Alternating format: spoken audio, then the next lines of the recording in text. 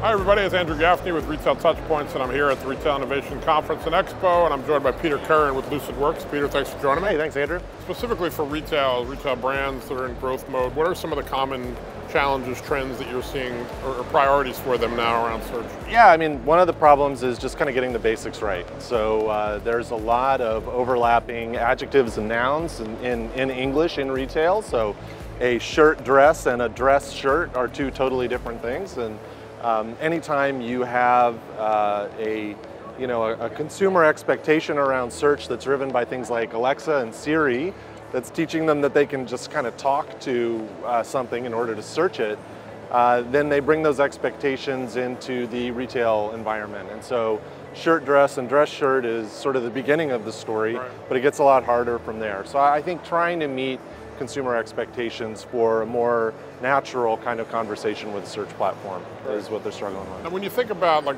a lot of the event here is focused on innovation and sort of what's coming next. You mentioned, voice search and some of the other things.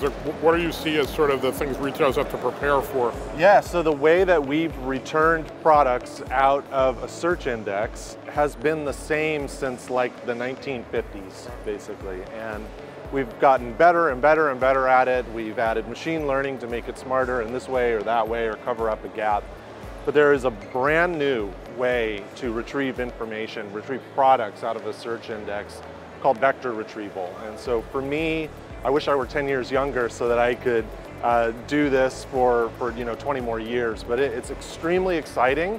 It means that we can solve problems like when somebody's searching for a product that you don't carry, a brand that you don't carry, or they're searching for something, you're having a supply chain issue, or they want to do a project, something like that, where they're buying a certain number of things, but they don't realize it. There are 3 other things that they need.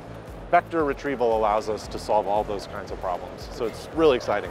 Talk about some of the new things at Lucidworks. Yeah, so we basically put that kind of capability into our product, and we've built an intelligent sort of router that can take a query that's relatively straightforward, like shirt or shoes or something simple, which a lot of people still search for that, and we can route that through the normal path. But if somebody is looking for something exotic or a brand we don't carry or something like that, we route it through a different path. So we have a product called Never Null. And Never Null is basically the idea that you make your search engine only do kind of the dumbest queries, and then you put everything else into Never Null, which is using this vector technology.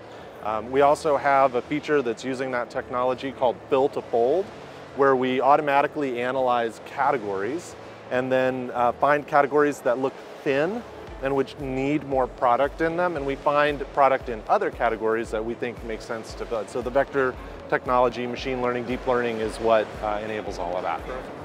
Thank you so much for sharing this. Yeah. All right, thanks everybody.